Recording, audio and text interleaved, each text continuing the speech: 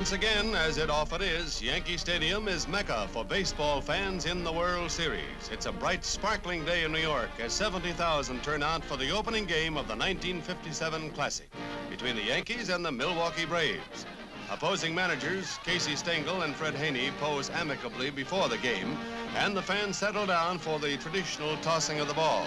Legion Junior League star Freddy Prox does the honors, and now for the highlights of the opener. In the fifth, Warren Spahn pitching for the National League champs, facing Jerry Coleman. It's the second hit of the game for the Yankees second baseman. With 2 out, Hank Bauer steps in.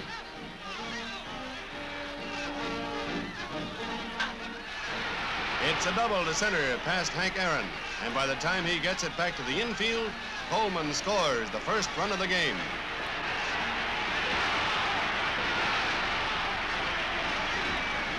Sixth inning, 1 out. Nelson Howard stands in.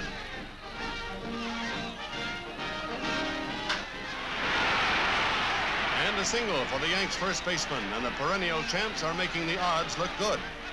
Yogi Berra works the count up, and then Spahn loses him. Yogi walks, and Howard takes second. Third baseman Andy Carey up next.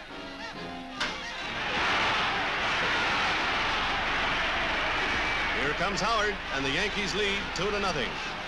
Warren Spahn, the veteran left-hander, is the ace of the Milwaukee mound staff, but the Yankees, many times world's champions, trumped him.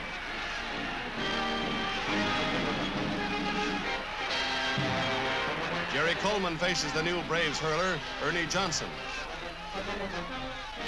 The squeeze is on. Yogi scores, and it's 3-0. In the seventh, Whitey Ford pitches to Wes Covington. And it's a double into the left field corner. 2 out. Red Shandeen stop. Shandeen singles and Covington scores. But that was all for Milwaukee.